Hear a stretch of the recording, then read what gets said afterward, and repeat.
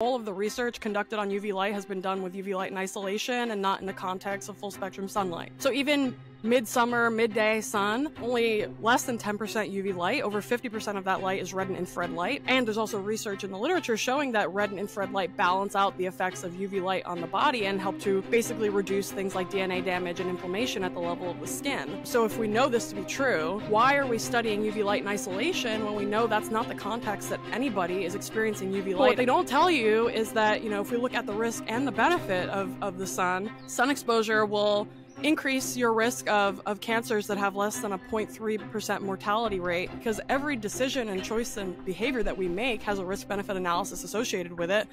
And that's another thing that it gets like on my nerves with regards to like the standard medical model and mainstream science as well, is that, they'll say the sun causes skin cancer, stay out of it. Basically, your basal cell and your squamous cell carcinomas there is an increased risk of getting those from being in the sun. Though I would argue that if you're building a healthy solar callus and living your life in a way that's more congruent with nature, that you can also avoid those pretty easily. And then the cancers that you can actually avoid by getting sufficient sunlight are going to be your colon, your breasts, and your blood cancers, which account for a very high mortality rate sector of cancer deaths. And that's not even to mention all of the cardiovascular disease and diabetes that can be avoided by getting adequate sun exposure as well. And so we think about it in that context. We look at all the top killers in the United States would be a lot of these are driven by obesity and diabetes. And then we have the cardiovascular disease and the cancer mortalities.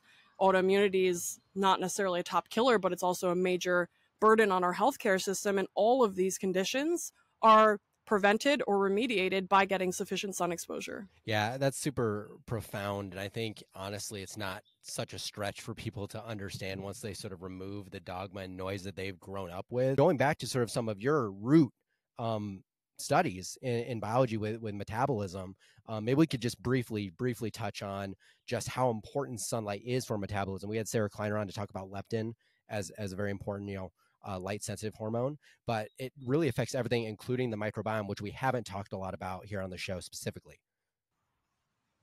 Yeah, I would love to talk about that because, it was really a first full circle moment for me when I learned about the gut-skin axis and the way that sunlight can directly and indirectly modulate the gut microbiome. And it really also resonated with me because I think we see, studies and stories about, for example, Jeff Leach's work showing that if you're giving these indigenous peoples who live a very wild and outdoor lifestyle, some of our processed foods, and you see this inflexibility of their microbiome or robustness of their microbiome to these different food inputs that we associate with poor gut health and poor microbiome health and dysbiosis.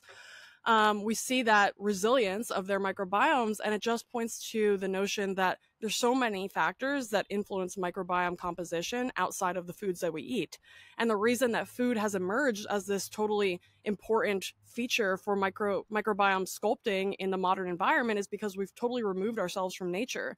So if we're actually living a more outdoor, natural, ancestral lifestyle, we're going to be encountering, obviously, sun from our environment, and that sun can activate a gut-skin axis via the UVB light in sun that can directly increase gut microbiome diversity, and essentially that's a really good marker for the health of the microbiome. You can think of it as akin to monocrop agriculture versus wildcrafting or plants growing in the wild.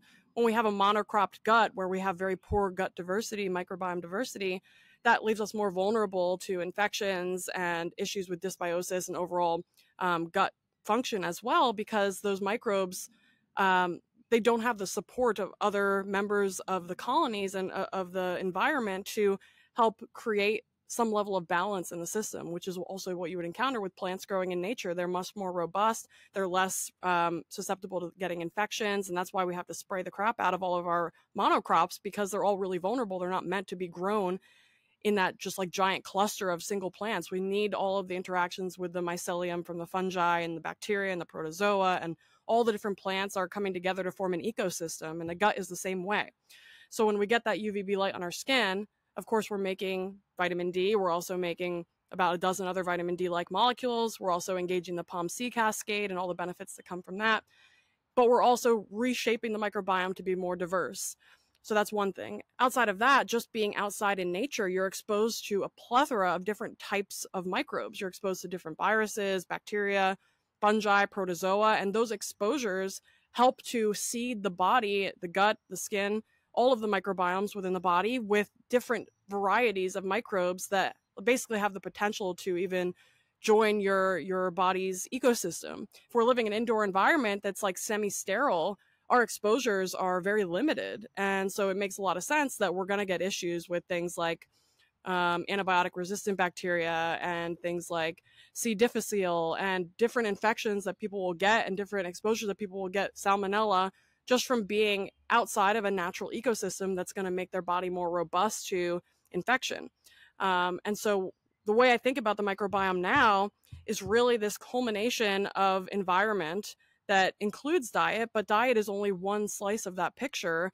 But really the exposures we're getting through nature, as well as the impact of the sun hitting the skin and modulating that gut-skin axis, is really what's shaping the microbiome at a fundamental level. And when we remove ourselves from natural environments, we remove ourselves from sun exposure, now diet is the only piece of that puzzle left to actually shape the microbiome, and that's why it's emerged as this important player. But really there's these other influences that are just as, if not more important. How much do you think it matters to get sun directly on like your stomach and your gut to repair the health of the microbiota there locally? Yeah, I think that's a really good question. It's also something that I really want to study in my lab.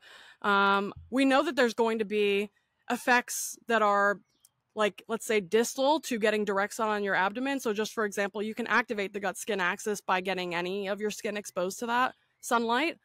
But having said that, getting direct exposure to sunlight, you're also getting the direct benefits of the red and infrared light from the sun penetrating into your body and directly stimulating mitochondria and your gut.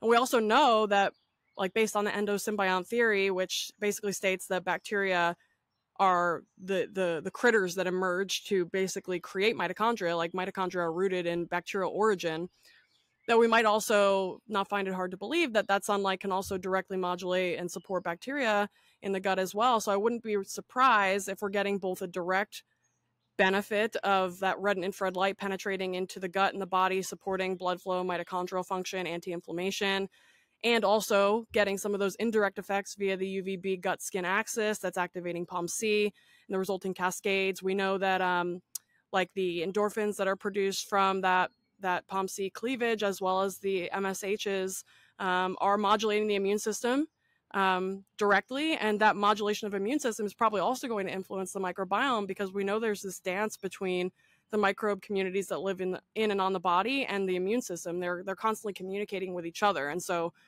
at some level there's going to be a level of immune tolerance that's built, saying, okay, these microbes are healthy and safe, we don't want to fight those, versus these other microbes, you know, they might not be such good guys, we need to kind of tamp down their populations, etc. So I wouldn't be surprised at all if that immune modulation effect of the UVB light is also playing a positive role in shaping a healthy and diverse microbiome.